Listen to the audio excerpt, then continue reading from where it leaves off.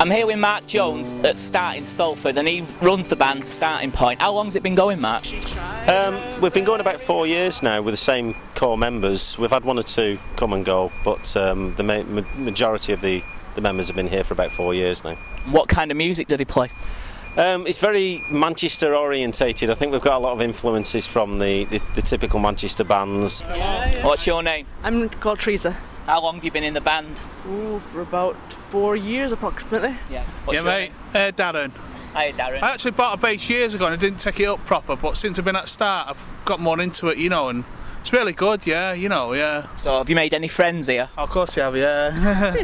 Yeah. So, what have you released? Have you released anything? We just did a CD, got a compilation together, and we just give it to friends and family at the moment, so we're trying to get it on the internet to see how it goes. And what's the name of the band mean? Where was that idea from? So it's Teresa's I idea. came up with the idea of Starting Point, some place to start from.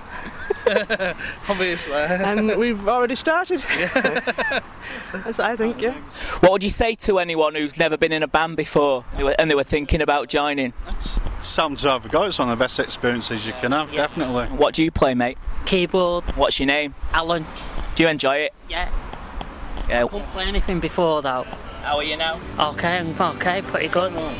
Coming along. Okay, you say you've all played live. What's it like playing in front of an audience? Amazing, fantastic. Are you nervous? I was actually I was proper shaking before it, but once I got into it I was fine and enjoyed the experience, I was nervous to start off with on the last gig, but as I got to know the audience, I could, be able to sing the songs better and that. Right, so what are your plans for the future then now? What do you reckon, MJ? Well, we're just putting final touches onto our second CD. We've no working title or anything, but we've got at least 8 songs finished. We're looking for about 10 or 12. So hopefully it should be out sometime towards the autumn.